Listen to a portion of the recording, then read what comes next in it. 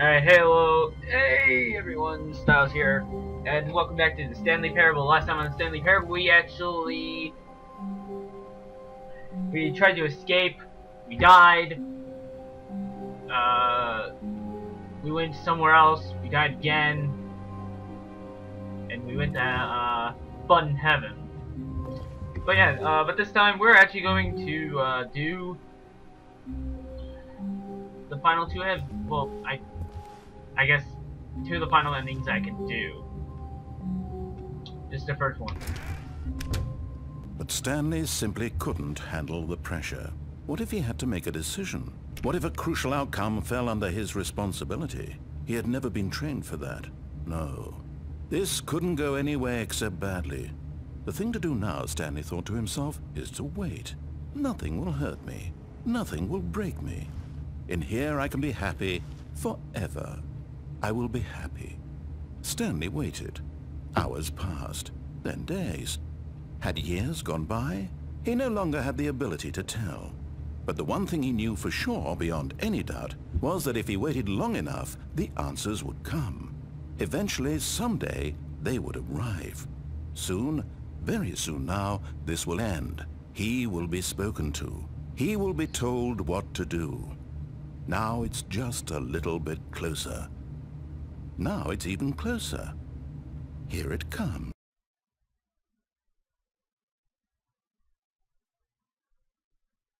And that's it.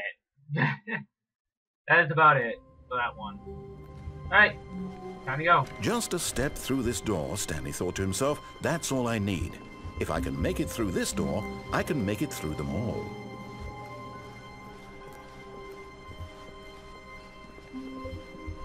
When Stanley came to a set of two open doors, he entered the door on his left. Alright, let's do this.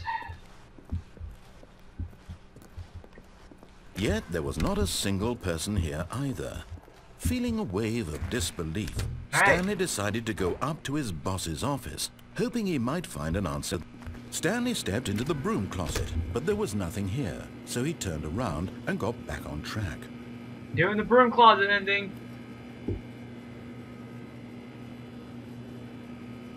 There was nothing here. No choice to make, no path to follow. Just an empty broom closet. No reason to still be here. Yeah, but there's duct tape. Duct tape is awesome. And monkey wrench and... It was baffling that Stanley was still just sitting in the broom closet. He wasn't even doing anything. At least if there was something to interact with, he'd be justified in some way. As it is, he's literally just standing there doing sweet FA. I don't know what that means, but look at these. Yeah, I think those are some flyers. Are you really still in the broom closet? Yeah. Standing around doing nothing? Why? Please offer me some explanation here. I'm genuinely confused. But it's really fun in here. I mean, look at this. Look at this broom. It looks so beautiful. You do realize there's no choice or anything in here, right? If I'd said Stanley walked past the broom closet, at least you would have had a reason for exploring it to find out. But it didn't even occur to me because literally this closet is of absolutely no significance to the story whatsoever. I never would have thought to mention it. Yeah, but the broom. Maybe to you this is somehow its own branching path. Maybe when you go talk about this with your friends you'll say, "Oh, did you get the broom closet ending? The broom closet ending was my favorite." I hope your friends find this concerning. Nah, well, they probably would. But anyway, well, some of them. Stanley was fat and ugly and really stupid. He probably only got the job because of a family connection. That's how stupid he is. That or with drug money. Also, Stanley is addicted to drugs and hookers. No, I'm not. Well, Stanley is, but I'm not. Well, I've come to a very definite conclusion about what's going on right now. You're dead. What? You got to this broom closet, explored it a bit, and were just about to leave because there's nothing here, when a physical malady of some sort shut down your central nervous system and you collapsed on the keyboard. No. Well, in a situation like this, the responsible thing is to alert someone nearby so as to ensure that your body is taken care of before it begins to decompose. Hello? Anyone who happens to be nearby? The person at this computer is dead. He or she has fallen prey to any number of your countless human physiological vulnerabilities. It's indicative of the long-term sustainability of your species. Please remove their corpse from the area and instruct another human to take their place at the computer, making sure they understand basic first-person video game mechanics and filling them in on the history of narrative tropes in video gaming, so that the irony and insightful commentary of this game is not lost on them. All right, when you've done that, just step out into the hallway.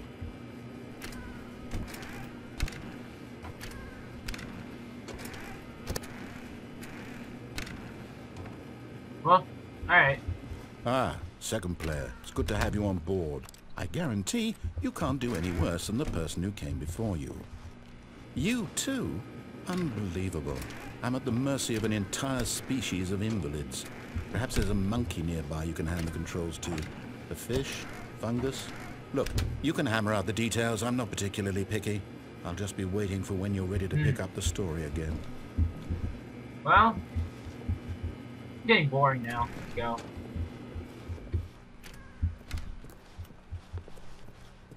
Coming to a staircase, Stanley walked upstairs to his boss's office.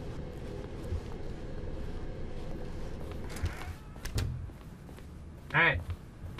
Okay, I think we all know the drill by now. Blah, blah, blah. Dark secrets, the keypad. Stanley pushes some buttons. Oh, hey, look, it's a new passageway. Quelle surprise. Alright, well, let's go.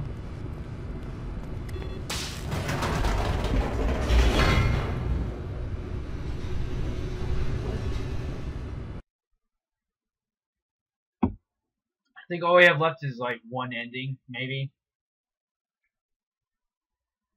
Whoa, one ending I can do, because one of them includes being here for like around being in a certain mini game for around 4 hours, and I'm not doing that. I'm not doing 4 hours. Stanley walked straight ahead through the large door that read "Mind Control Facility." I mean, like 4 hours of like doing something, which would probably, yeah, be boring. But yeah. The lights rose on an enormous room packed with television screens. What horrible secret did this place hold? Stanley thought to himself. Did he have the strength to find out? Although there is actually one section to this ending that I need to show. And then that'd be it. Now the monitors jumped to life, their true nature revealed. Each bore the number of an employee in the building, Stanley's co-workers. The lives of so many individuals reduced to images on a screen. And Stanley, one of them, eternally monitored in this I was place actually thinking I was actually able to like to jump off or something, and then there would be like some kind of ending which you can do that. That'd be pretty freaking weird. Okay, let's go. This mind control facility, it was too horrible to believe. It couldn't be true. Had Stanley really been under someone's control all this time? Was this the only reason he was happy with his boring job? That his emotions had been manipulated to accept it blindly?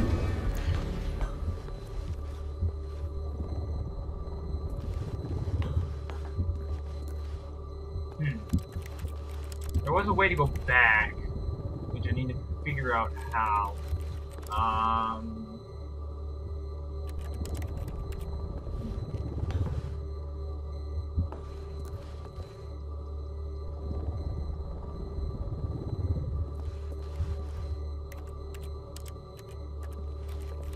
There was something. Where is it? Oh, you had to wait for a little bit. That's how it was. I remember now. And now, let's go back. Alright, we go back to the...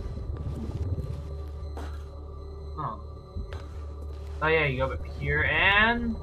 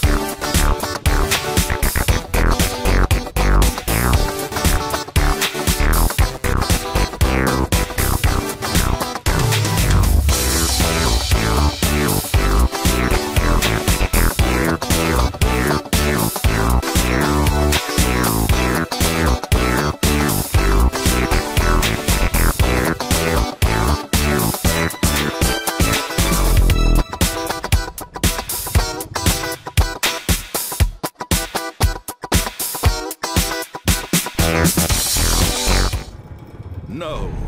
He Alright. refused to believe it. He couldn't accept it. Whoa. His own life in someone else's control? What happened? Never. It was unthinkable. Wasn't it? Was it even possible? Had he truly spent his entire life utterly happened down there? blind to the world? Huh. Huh. Oh, But here was the proof. The heart of the operation. Controls labeled with emotions. Happy, or sad, or content. Walking, eating, working. All of it monitored and commanded from this very place. And as the cold reality of his past began to sink in, Stanley decided that this machinery would never again exert its terrible power over another human life. I did what he said.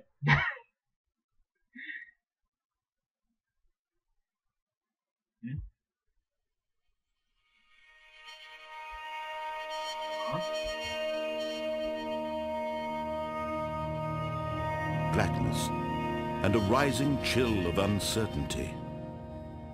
Was it over? Was it? Yes. He had won. He had defeated the machine, unshackled himself from someone else's command. Freedom was mere moments away. And yet, even as the immense door slowly opened, Stanley reflected on how many puzzles still lay unsolved. How the hell did I get his here? co-workers gone? How had he been freed from the machine's grasp? What other mysteries did this strange building hold? But as sunlight streamed into the chamber, he realized none of this mattered to him, for it was not knowledge or even power that he had been seeking, but happiness. Perhaps his goal had not been to understand, but to let go.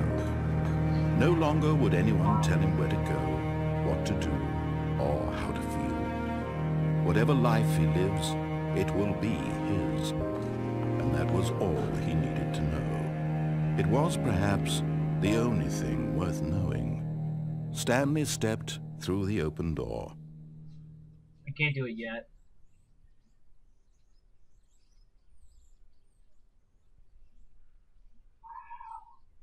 This looks beautiful. Alright. Wow. Alright, let's go. Stanley felt the cool breeze upon his skin, the feeling of liberation, the immense possibility of the new path before him. This was exactly the way, right now, that things were meant to happen. And Stanley was happy.